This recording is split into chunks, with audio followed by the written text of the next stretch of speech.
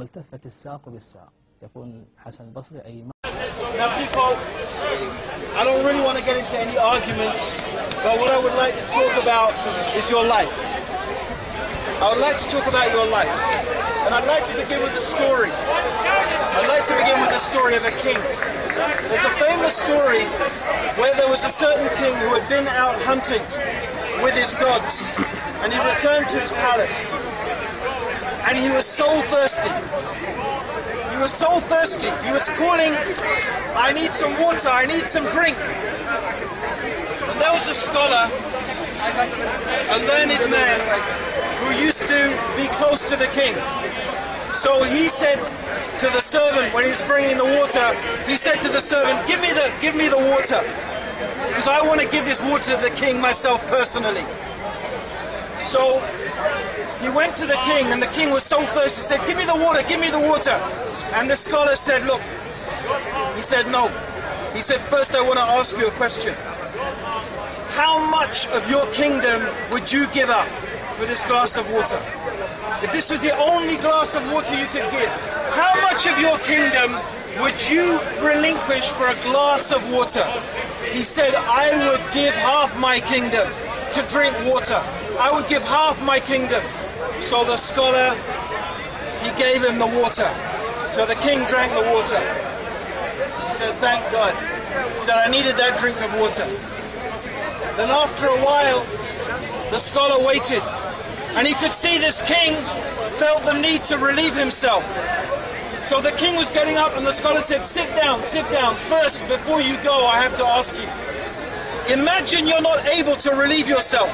Imagine you're not able to go to the bathroom. Imagine you are not able to urinate. How much would you pay for the ability to urinate when you're desperate? How much of your kingdom would you give for that? He said, I'd give half my kingdom.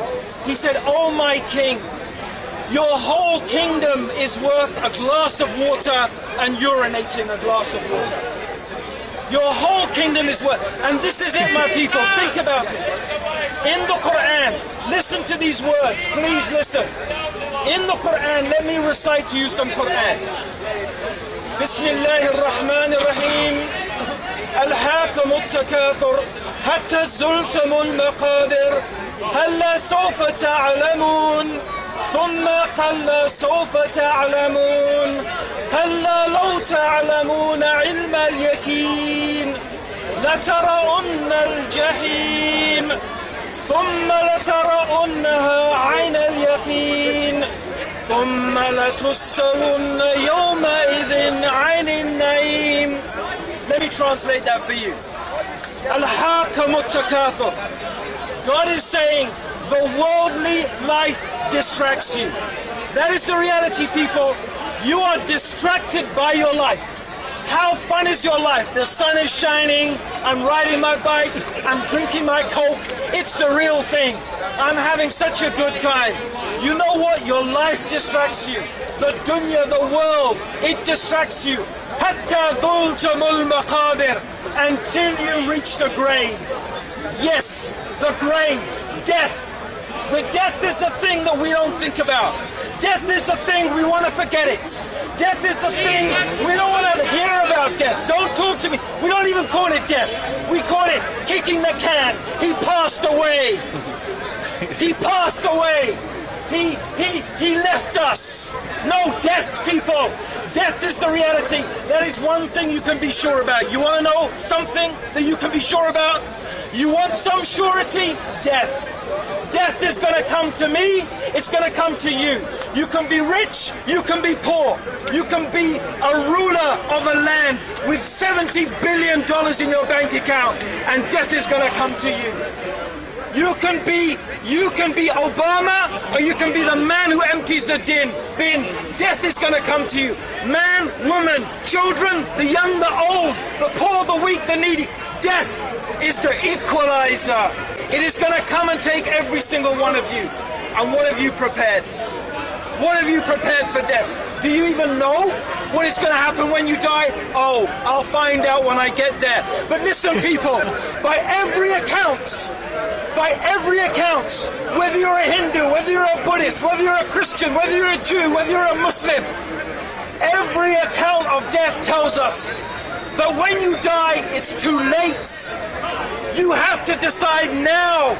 It's what you do in this life that is going to determine what happens to you when you die. The only people who say something different are the atheists. They say there is no God. This whole universe is a random event. A random event? If I told you this bottle randomly, spontaneously appeared, you'd say I was crazy. And this is simple. A bottle is a simple thing of water. How about this universe in which we live? How about this? How about us, our bodies? Are we simple? My mobile phone. You know what this mobile phone is made of? Glass. Comes from sand. Plastic comes from oil. And you know where I found this mobile phone? I was walking around in the deserts of Saudi Arabia. Plenty of oil and sand. And I picked it up, a product of billions of years of random events. The oil bubbled, the wind blew, the sun shone, the lightning struck, and after billions of years of random events, this mobile phone formed itself by random processes, and I picked up, Mum, hi! You know what? Atheists think they're rational? Rational? What is rational about believing that a highly complex universe, it is so complex that we don't even have a model that describes the accurate working of the atom. We have to describe it through a highly complex mathematical equation. If I showed it to most of you, you'd say, what is that? But it's a random event. It doesn't make sense, my people. That's nonsense. None of you would believe that about anything. So let's just put atheism to a side because it's a fantasy. But anyone else who has some spiritual insight will tell you death. Death, it's too late. Once you're dead, it's too late. So Allah says in the Quran, Al-Hakamu Takafur. The worldly life distracts you. Hatta zultumul maqabir. Until you reach the graves. Kalla sawfa ta'lamun. Then you will come to know. Then you're going to know. Thumma kalla sawfa ta'lamun. Then definitely you'll come to know. What are you going to know when you're dead? That Jesus is What are you Lord. going to know when you're dead? Jesus is our Lord. What are you going to realize when you're dead? You know what you're going to realize, people? Allah says, Al-Jahim. You know what Al-Jahim is? It is the fire of hell. Yes, I'm sorry I said it. Hellfire. And I don't apologize that I'm here to warn you of a day when the sun will be brought close, a day when we will sweat, a day when mankind will be in terror, when they will be in fear, when we will be running like we're in a drunken riot, but we will not be drunk. We will not be drunk with alcohol. It is the fear that will make us run, because this is the day that we denied. This is the day we ignored. This is the day we forgot. It is the day of judgment. The day when our Lord, our Creator, your Lord and my Lord will ask us about every single thing that we have done. Every atom's weight of good and every atom's weight of evil. We'll be asked about it. And Jesus Christ is our Lord and Judge. Allah will ask us on that day, what did you do? What did you believe? Why did you believe it? What did you do with this gift? I told you, and I began, my people, I began by telling you a story. A story of a king who was ready to give his kingdom for a glass of water. In order to drink water, he said, I'd give half my kingdom. In order to urinate it, he would give the other half of the kingdom. And what have we done with our lives, people? What have we done with our lives? What have we achieved? What significance have we achieved? What have we done? There's this singer. What was her name? This singer that died. Amy Winehouse. Amy Winehouse. Amy Winehouse. What name is that? Winehouse. But you know what? I'm sorry. I feel saddened by the death of anybody. But what a name. Winehouse. You know what? I'm listening about the death of this girl who killed herself. Really, she killed herself through her drug addiction.